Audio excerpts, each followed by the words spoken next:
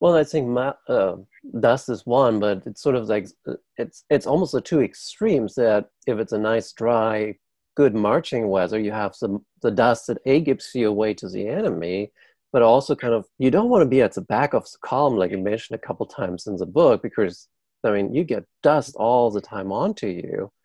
Or it's the other extreme that it's a rainy time of year and you sink into the mud, you lose your shoes. Um, was there any time of like a good marching weather where like you didn't deal with these two extremes almost? Yeah, what they wanted were reasonable temperatures and just enough periodic rain to keep the dust down.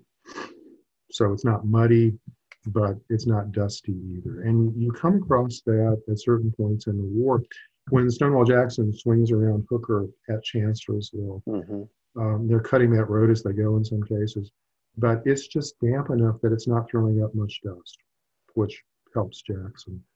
But probably the best example, and I'm not the first to point this out, is Sherman's march through Georgia. Hmm. It rains. There are two brief periods of rain, just enough usually to keep the dust down for the rest of the march. And for Sherman and his men, it's ideal weather. The temperatures are ideal. The meteorological conditions are ideal. David Ludlam, who was a wonderful weather historian, calls it Yankee weather.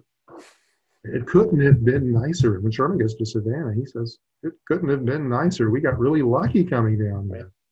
there. So there's an example where they had almost perfect conditions. But yeah, I mean, usually, it, at least as far as soldiers remembered, it was either mud or dust.